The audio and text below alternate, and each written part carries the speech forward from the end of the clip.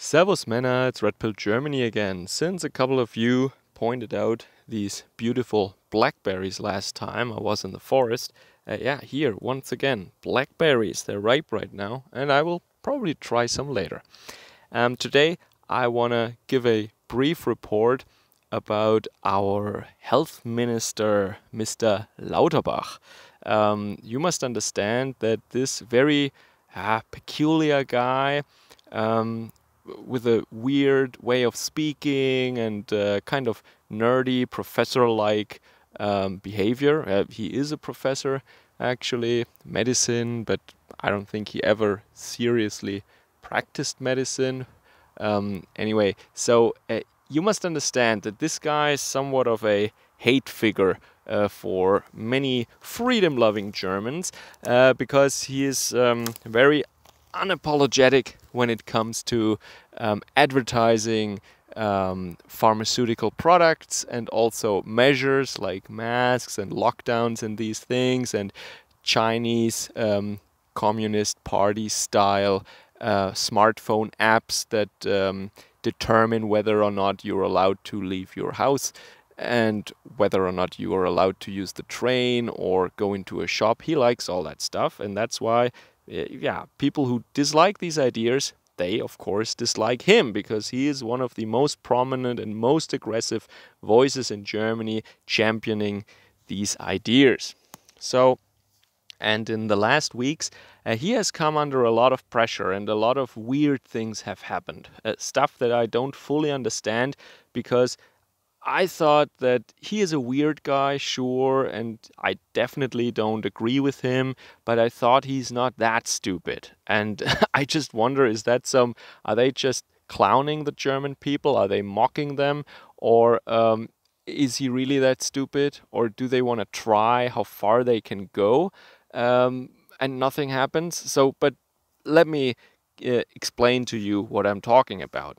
So, he was tested positive for the China bug in the beginning of August.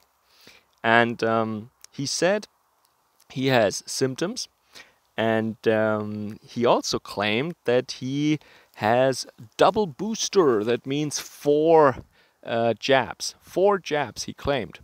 And but at the same time, he said he still has symptoms, and he, just to be on the safe side, he takes some sort of another drug or some pharmaceutical product that is used for, it's called Paxlovid or something. I don't know how to pronounce these things really, but it is a drug that is administered to people, and this is what they say, who are not fully protected. But with four jabs, he would count as fully protected. So I thought that was weird. That was the first thing I thought. Why is he taking that stuff when for people like him, this is not a suggested medication? That is weird. Yeah. And then when he was back at work during some sort of a press conference, he probably wanted to advertise these apps that show red when you have to stay at home and they show green when it's okay for you to leave your house. He wanted to advertise that, and he held his own smartphone with his own app open into the camera, and it shows some kind of a, as I said, like a color code, and it shows a QR code. And people, of course, scanned this QR code, and it was his cell phone, and it showed that his last injection was in November, and it was the third one, not the fourth one. And that's weird because he claims that he has four of them, and apparently he only has three. So after that came out, he tweeted that, oh, don't worry about this QR code thing. Actually, I have four jabs. I just didn't put the fourth one into the app, but I definitely got it. Trust me. Yeah, so that raises a lot of questions. The first one is, of course, does he trust his own product that he pushes on people. He desperately tries that, and so I told you already that a lot of this product needs to be discarded because it reached its expiration date. And the same goes, by the way, for this additional product that they're using now. This if you are already infected and if you have heavy symptoms, and as I said, it's the stuff that he also took, and that should only be given to people who are, you know, unjabbed or not sufficiently jabbed or jabbed long ago, and that's why it's not well, supposedly effective anymore, what have you, right?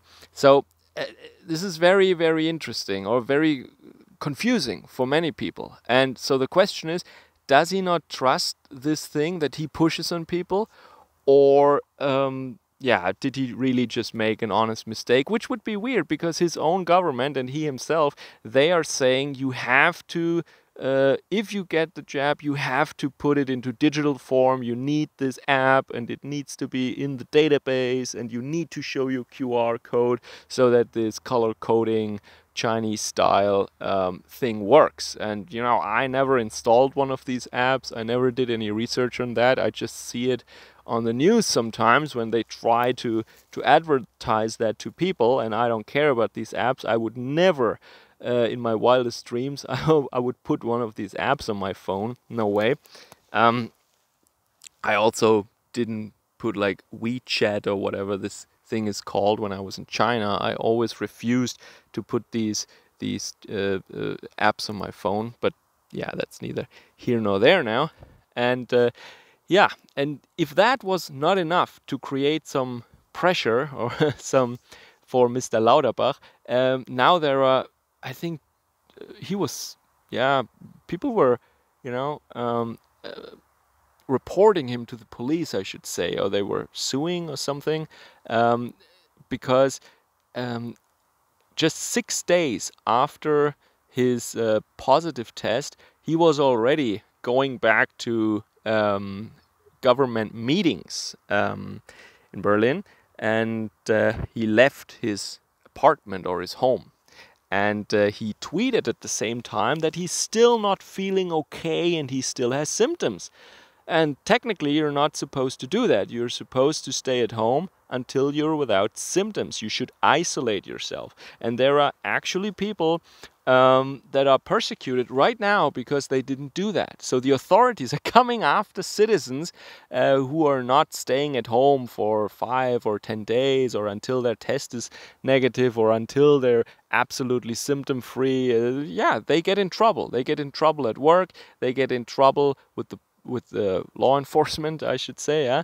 But Mr. Lauterbach, our health minister, who is, once again, who is behind all this, yeah, he himself apparently went back to work still having symptoms. He said he's not feeling all right, and he hopes that he is fully recovered soon, implying, or, well, explicitly stating, actually, that he is not fully recovered yet. So, well, there is an investigation against him right now to ascertain whether or not he put other people in danger. And, you know, of course, I'm not in favor of these rules, but, you know, if you have these rules and if you persecute people, then you should go after everyone, and especially after the ones who put these rules in place. And, yeah, I don't think that will work. I think he probably has some special protection, or I think the authorities will not seriously go after him. And once again, same thing. They will just wait until another scandal is hyped up by the media. And you know, normally I wouldn't report about these things, but this is so weird, because at this moment now, where they're already saying that in autumn they are, yeah, they're expecting there to be street protests again, and that people are getting more angry. And why are they doing this now? Why is he behaving like that? I mean, once again, I mean, he could be that stupid and that oblivious to the fact that people are getting really angry and frustrated here. But, you know, I actually I am surprised that he is that stupid. And he's holding his own I mean, that was weird, because everyone said always, oh, never post your QR code. I mean, once again, I don't have these apps, but you know, even I know that people warned against that for privacy reasons and all these things. I mean, that you should never post your app and your QR code and these things, or yeah, your medical records or something, because it is a kind of a medical record. And he just held it into the camera. I thought, what? Why is he doing that? So weird.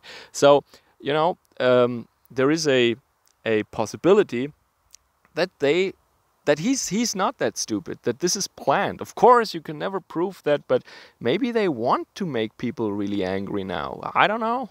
It's a possibility.